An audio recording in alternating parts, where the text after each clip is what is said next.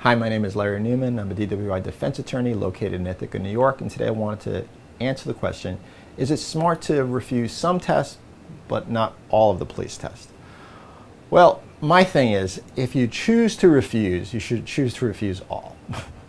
Because giving them some evidence versus no evidence is a no-brainer as far as I'm concerned, because the best case, you've given the police no field-side sobriety test, you've given them no preliminary breath test, you've given them no chemical test, and you submit and you get arrested and they bring you back to the station and you just sit there.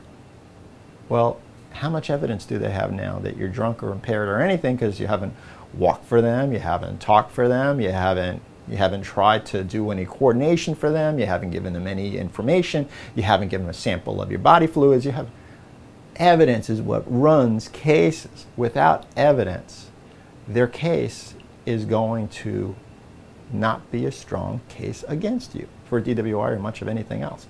So my whole thing is, listen, if you decide and early enough you decide I am not going to take the breath test, you should also say I'm not taking any tests and I'm not making any statements and I'm not doing anything except giving you my driver's license and my registration for my car. That's it. And then you go and you sit very, very nicely with your hands in your lap and keep your mouth shut. That to me is a great case to defend. If you have questions about your DWI case, you got to give us a call, shoot us an email, or fill out the form on our website. Be more than happy to discuss it with you. And thanks for watching this video.